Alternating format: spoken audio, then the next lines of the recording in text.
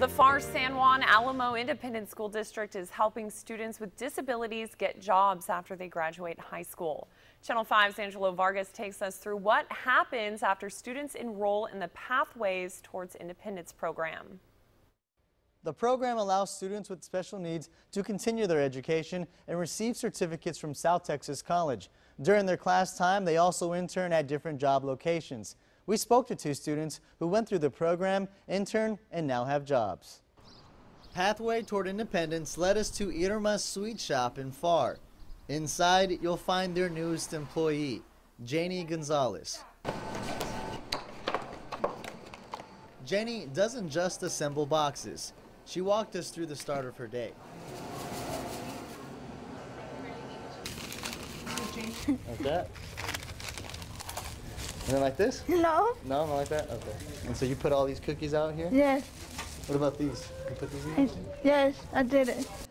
Irma's Sweet Shop manager, Justin Gonzalez, no relation, works with several students in the program.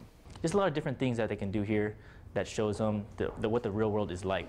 Gonzalez wants the public to know to give someone like Janie a chance. They are people and they do have a heart.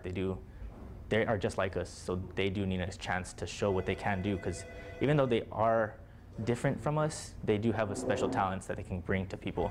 This is the same message Pathway Toward Independence Director Veronica Quintana wants to let parents know.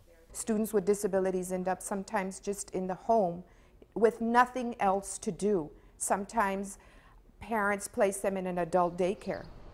From the bakery to the bank. Right here, okay? Noah Felice is limited in speech, so his actions speak for him.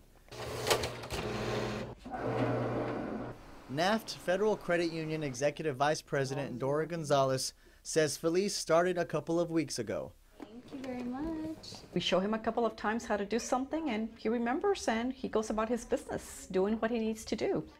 Gonzalez says they treat Felice like everyone else. She says he follows the rules and knows what to do. These young people are teachable, and they are eager to learn. I do encourage the community out there, the business owners, give them an opportunity. We quickly found out Gonzalez and Felice know they are earning their paychecks. Now I'm doing your job. You can't have his money, Angelo. No. No. No? No, my money. It's his money, Angelo. All right, that's good, because you earned it, right? Yes. You're earning it. Yeah. They are also learning the skills that lead to a rewarding life. Organizers tell us they have 30 students enrolled in the Pathways Toward Independence program. Ages range from 18 to 21, and hope more businesses get involved. In the Channel 5 News studio, Angelo Vargas, Channel 5 News.